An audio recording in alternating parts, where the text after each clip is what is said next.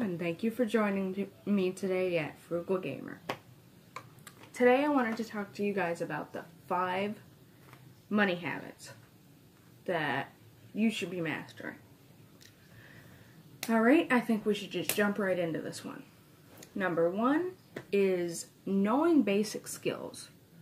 And what I mean by knowing basic skills is you should be able to know how to do the basics in just about everything.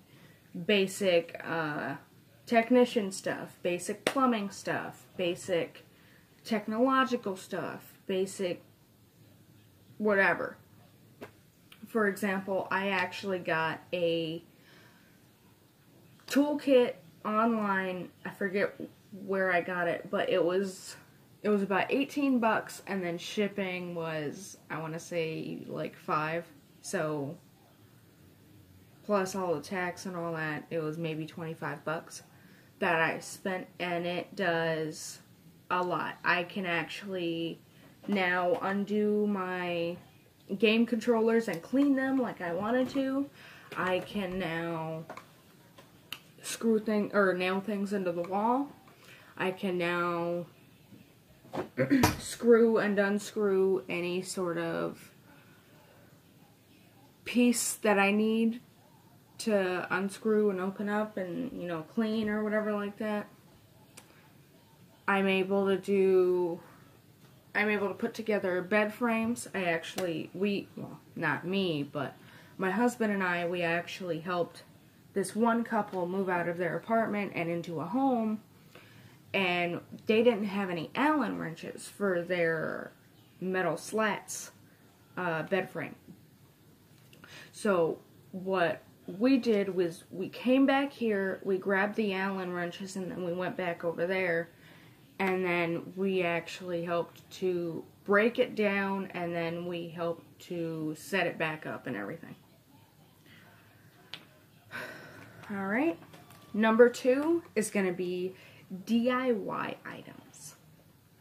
DIY items, what I mean by that is you should know how to craft certain things. For example, if you are somebody who loves to buy purses, learn how to make your own purses. Or if you're somebody like me who prefers scented stuff, for example, candles and incense and bath bombs and all this smelly stuff. If you're one of those kind of people, learn how to make that stuff. I'm actually trying to convince my husband to learn how to make this stuff because I'm a smelly person. And, well, you know what I mean.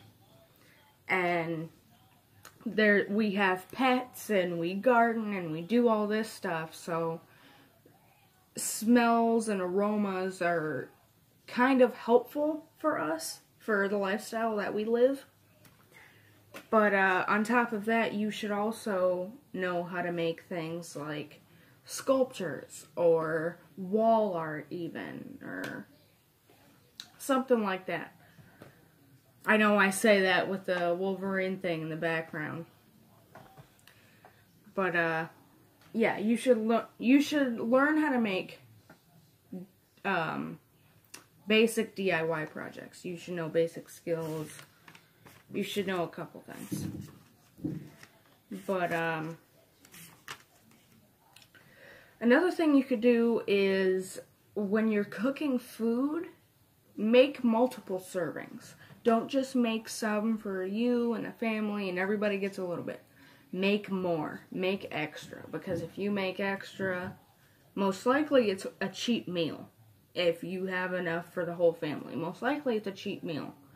And what that usually indicates is that you are able to make a little bit more of it, and then they can grab seconds, and then they are less likely to go for that other food. On top of that, depending on what the meal is, they could be getting more minerals and vitamins into their system, which will also help on medical expenses in the future, and any sort of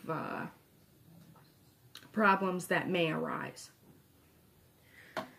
Alright, and then number 4 is keeping clean.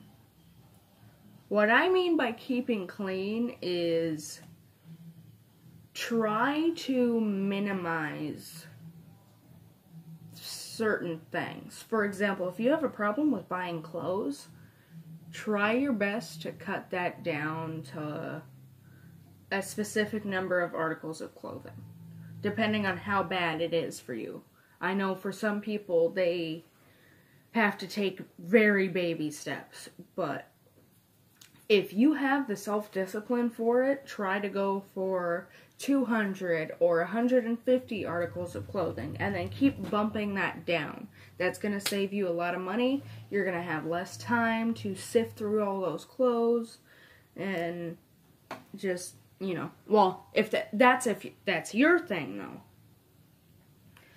Keeping clean, like, for me, I have a problem with stationery. I have a problem with both stationery and erasers. When it comes to erasers, I have that pretty tidy. It's in a oatmeal quart container thing. I think you guys, like the Quaker Oats container. That's exactly what it is. But, yeah, I keep all my erasers in there underneath all my pens and all that. But that way, I know if I need it, then there's a lot of erasers in there. And then on top of that, I didn't have to spend any money for a pencil holder because I am a businesswoman.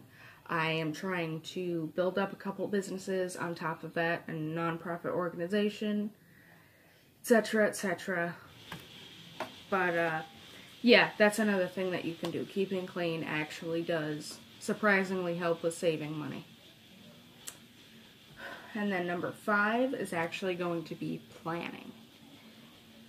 Planning is very essential when it comes to saving money. How much money do you want to save in what amount of time?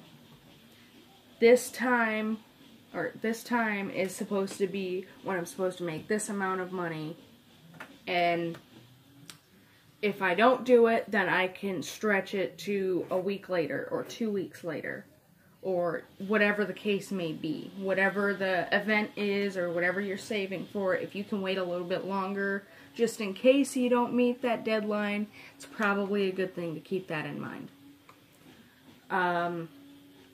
Another thing with planning, you could be planning when you go to certain places. Plan your whole day. Try to plan your whole day. Obviously, not everything is going to go according to plan. Obviously, it's life. But try to schedule when you go to certain places. For example, whenever I'm going to go grocery shopping for produce, I don't just shop for produce. I also go to the store next to it, Family Dollar, and I buy frozen vegetables and drinks and, you know, whatever else that I need. And I just make sure that if I'm going one place that's really close to another I need to go to, I'm hitting both of those places in one go, in one visit. That way you're not spending more money on gas, and you're not wasting more time in the future. But yeah, those are the 5 ways, or the 5 money habits that you should be mastering. Your basic skills, you should know how to use a wrench and an Allen wrench and a screwdriver. You should know how to use breakers, and you should know how to look at files in your computer and your phone. You should know how to be able to program a coffee maker if you have to. DIY items are one of the things that you could be doing. You could learn to make wall art or bath bombs or pillows like I do, or whatever the case may be for you. Multiple servings when you're trying to feed your family. This can help money because you are saving money on medical expenses and extra food and etc., etc. Those meals are usually pretty filling. But the 4th one is keeping clean. Keeping clean is going to help you save money because you see more space and you're like, yes, it looks cleaner. Let's keep going. Let's keep being organized. Don't buy into the impulse of, oh, I need this, I need that. Keep everything clean. Keep everything tidy. Throw stuff out if you have to. Do what you gotta do.